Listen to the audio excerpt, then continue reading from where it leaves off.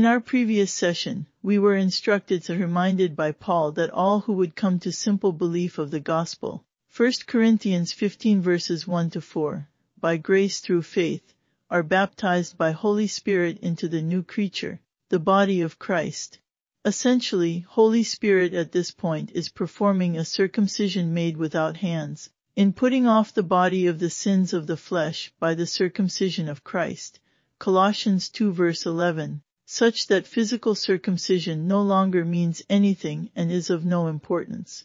From this point, Paul continues as he closes his epistle to the Galatians. And as many as walk according to this rule, peace be on them, and mercy, and upon the Israel of God. From henceforth let no man trouble me, for I bear in my body the marks of the Lord Jesus. Brethren, the grace of our Lord Jesus Christ be with your spirit. Amen. Unto the Galatians written from Rome.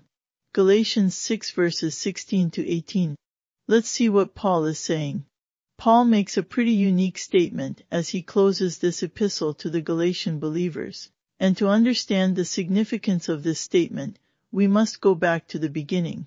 Remember, Paul's purpose and concern in writing this epistle was expressed in Galatians 1 verses 6-7, where he stated, I marvel that ye are so soon removed from him that called you into the grace of Christ unto another gospel, which is not another. But there be some that trouble you, and would pervert the gospel of Christ.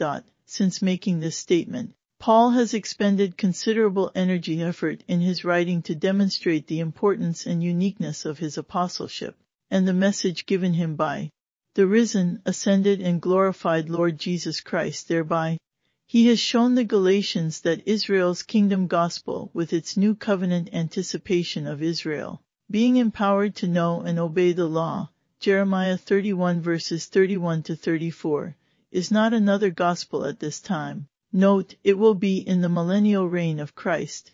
And thus, in Christ Jesus neither circumcision availeth anything, nor uncircumcision, but a new creature.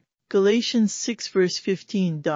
And now Paul concludes and offers to those who understand and embrace the message of this epistle, as many as walk according to this rule, peace be on them, and mercy, and upon the Israel of God. For the true Israel of God, Paul would expect to embrace this message and understand their having been concluded in unbelief, that he might have mercy upon all. Romans 11:32, and the change that happened with the revelation of the mystery to Paul. Believer, understand and embrace the power to establish you according to my gospel, and the preaching of Jesus Christ, according to the revelation of the mystery, which was kept secret since the world began. Romans 16 verse 25, which Christ revealed to Paul to reveal to us. And walk according to this rule. Special note.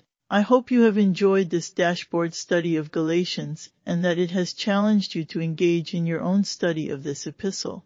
It is my belief that a solid understanding of Galatians is vital to understanding how God is operating in the dispensation of the grace of God, Ephesians 3 verse 2 today, and why it is so important to be rightly dividing the word of truth, 2 Timothy 2:15b.